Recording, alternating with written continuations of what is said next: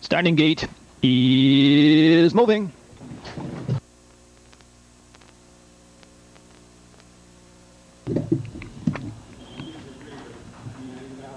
They're all fanned pacing in tonight's opener at Vernon. Down along the inside, Sister Gold gets the early call. Coming on is Park Lane Flare.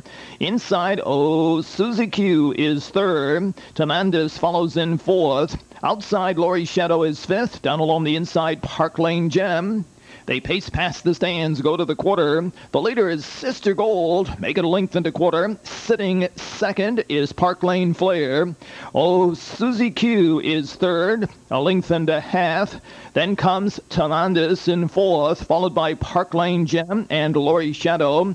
The opening quarter, 27 4/5. Round the turn, heading for the half-mile marker. Up front, Sister Gold responding well for Ron Hill Jr. Sitting tight second, Park Lane Flare with Brian Walker at the controls. Tight third, Susie Q for Loyal Pratt. On the outside, Lori Shadow goes up for Claude Huckabone the third. Down along the inside, Tamandis and Dan Dilo. Outside, Park Lane Gem for Jeff Johnson Jr. And they roll by the half in a minute and 1/5.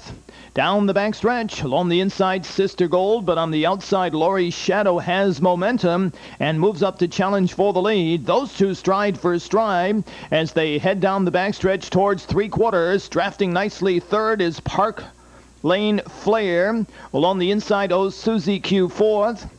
Park Lane Gem in between horses is fifth. Three wide coming on. In sixth, as they move towards three-quarters, is Tamandis. The three-quarter mark reached in 1:30 and 1/5. They come off the turn and head for home. Sister Gold heads up the field. On the outside, Lori Shadow. Slipping through inside is Park Lane Flare. Coming on the far outside with a rush is Susie Q. They drive to the finish. Sister Gold stays strong and steady and wins it in 1:59 4/5.